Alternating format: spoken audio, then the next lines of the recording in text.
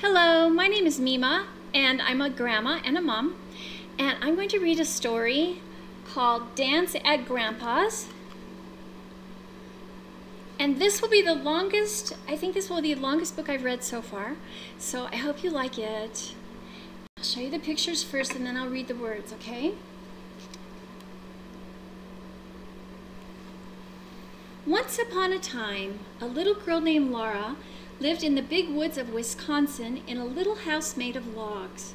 She lived there with her pa, her ma, her big sister Mary, her big sister Carrie, and their good old bulldog Jack.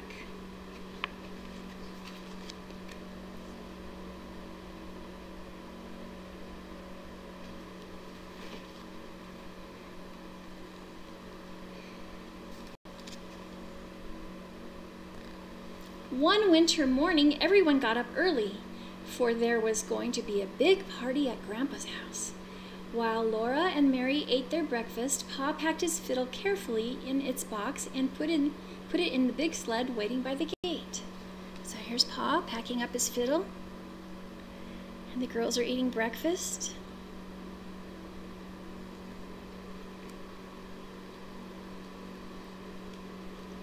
And here they are in the wagon. The sleigh, I should call it. The air was frosty cold, but Laura, Mary, Carrie, and Ma were tucked in snug and warm under their robes in the sled. The horses pranced, the sleigh bells rang merrily, and they went off through the big woods to Grandpa's house. Here are the horses pulling the sleigh.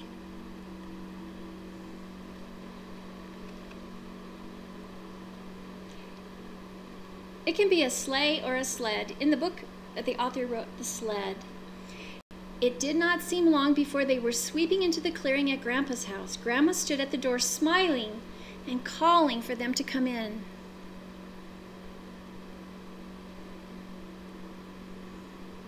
After that cold ride in the cold air, I bet it was nice to go into Grandma's house. Laura loved Grandma's big house. It was fun to run from the fireplace at one end of the big room all the way to Grandma's soft feather bed on the other side.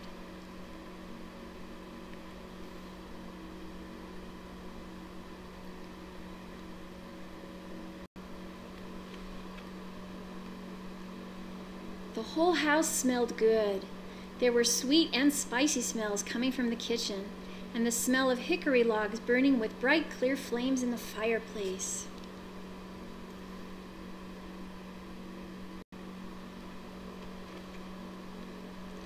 Before long, it was time to get ready for the party. Laura watched while Ma and the aunts made themselves pretty. They combed their long hair and put on their best dresses. Laura thought Ma was the most beautiful of all in her green ruffled dress.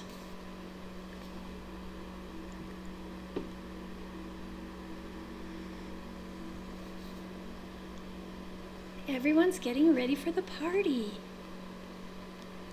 Soon people began to come to the party. They came on foot through the woods with their lanterns, and they came in sleds and wagons. Sleigh bells were jingling all the time. Here's what it looks like outside of Grandpa's house with people coming in.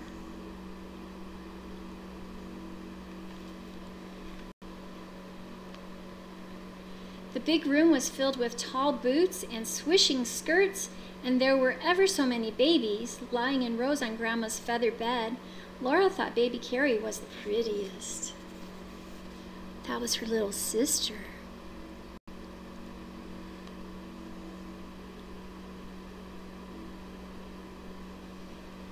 That's a lot of babies, huh? Then Pa took out his fiddle and began to play. All the skirts began to swirl and all the boots began to stomp. "Swing your partners," Pa called.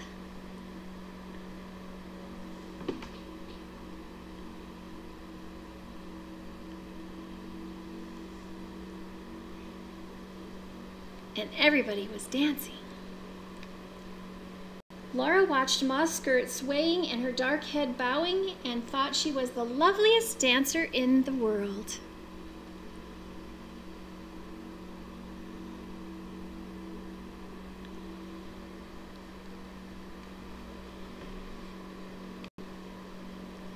Soon it was time for dinner. The long table was loaded with pumpkin pies, dried berry pies, and cookies. There was cold boiled pork and salt rising bread. How sour the pickles were! They all ate until they could eat no more.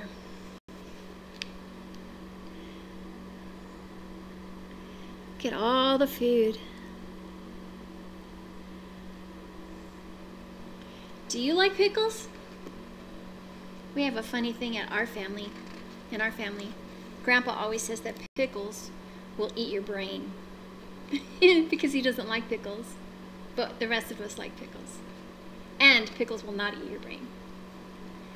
The fiddling and dancing went on and on until it was time for Laura and the other children to go to bed.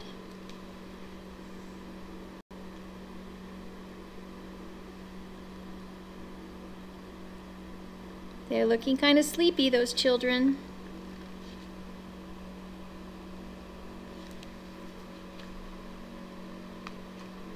When Laura woke up, it was morning.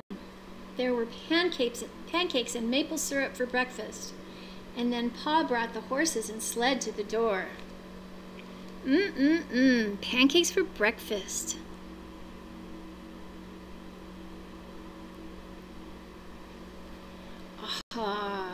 Grandmas can be pretty awesome. Pa tugged Laura and Mary and Carrie and Ma into the sled. Grandma and Grandpa stood calling bye, goodbye, as they rode away into the big woods going home. What a wonderful party it had been.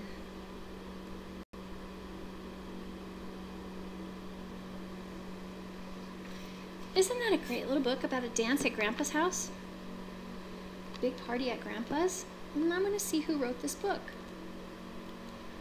It's by Laura Ingalls Wilder.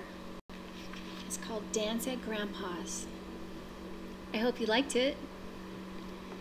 And please remember that I love you. I'll see you next time. Bye-bye.